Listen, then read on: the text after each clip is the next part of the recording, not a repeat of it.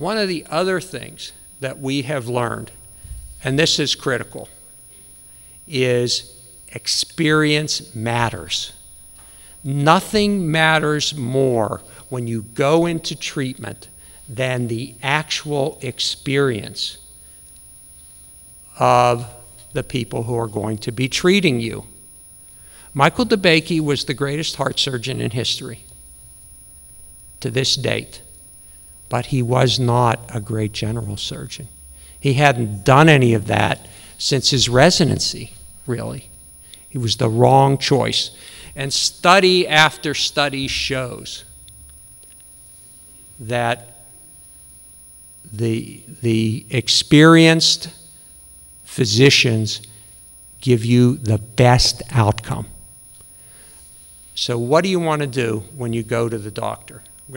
Most people are going to go to the doctor. I know that there are many holistic and dietary ways of treating various conditions, but eventually most people in America are going to go to the doctor. Indeed, the average American has 9 surgeries over the course of a lifetime. That's the most serious medical intervention. You want to know exactly how many of these procedures the doctor has done. He or she must tell you the answer. If he or she doesn't and has a bad outcome, that's more grounds for a lawsuit, not perhaps on medical malpractice, but in terms of informed consent. Okay, you want to know how many procedures he's done, you want to know his infection rate, and you want to know his outcomes. Now, there's a very famous case in Colorado, the case of Michael Skolnick. Michael Skolnick was a big young man, large. I think he was about 6'5" or 6'6", a strapping guy, and he was taking an antidepressant called Wellbutrin for smoking control. I don't know who prescribed it, but I guess they do that occasionally. Well, he had a bad result on that. He had a seizure. So he had a seizure and he went to a neurosurgeon in Colorado. The neurosurgeon prescribed a CT scan. The CT scan appeared to show a speck on the top of the brain. The neurosurgeon said, oh, I can get that out. That's not even digging into the brain. It's just on the surface. I've done it before successfully. Okay. Well, there's a real question today about whether there actually was a speck on Michael Skolnick's brain. Maybe there was an artifact on the CT. We don't really know. But the surgeon did the procedure, and Michael Skolnick lost a great deal of his intellectual capacity, a great deal of his vision. He became like a kid in the primary grades. He gained 100 pounds, was profoundly depressed, and ultimately died.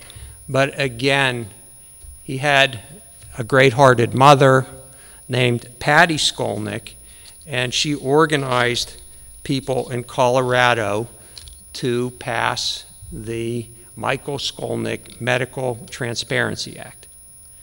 Now, one of the things about this surgeon was that he had lost his license in a couple of states. He's one of these medical vagabonds, gets in trouble in Kansas, moves to Colorado. And there have been a number of these cases. Well, the Michael Skolnick Medical Transparency Act, which has been copied in about 20 states, showed that, will show you how many malpractice cases a doctor has had, if there are any verdicts against him or her, if there's been any trouble with his license in any state and or with regard to prescribing with the DEA, Drug Enforcement Agency. So that's a good thing. Unfortunately, it doesn't specifically address experience, and no law does. It's a flaw in the law, if you will. So you really have to ask yourself, anecdotally, experientially, I think most doctors will tell you the truth and allow you to be a prudent medical consumer. Again, the reason is if something goes wrong, then perhaps your consent was not informed.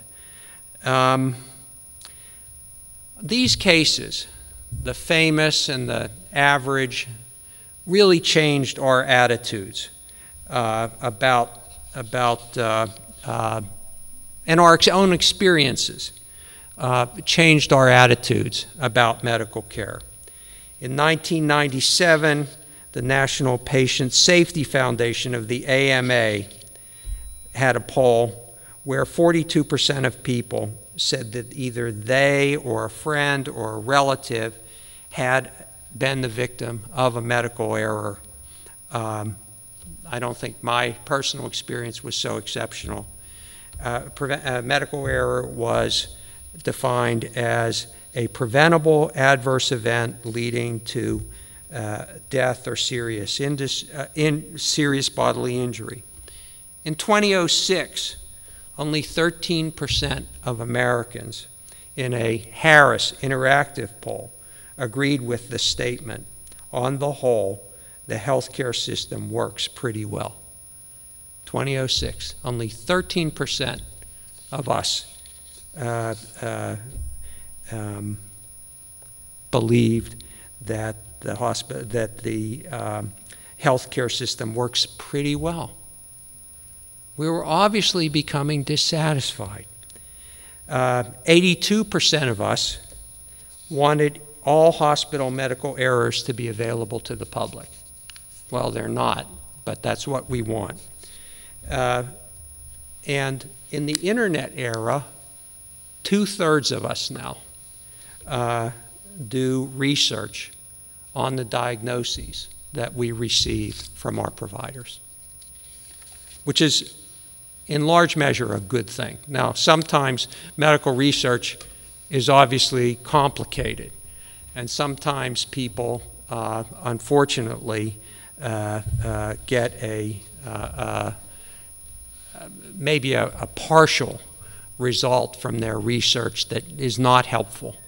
So really you have to, it's fine to do research. I would also do it in conjunction with somebody who, maybe you have a friend who's a doctor, nurse, maybe retired. Do it in conjunction with somebody who understands medicine. I can't say that I do. I've done all of this research, and I was fortunate to have, and I acknowledge them in my book, a gamut of doctors and nurses whom I could call up and say, hey, what does this mean? Is this significant? Am I going down the wrong path here? And sometimes I was.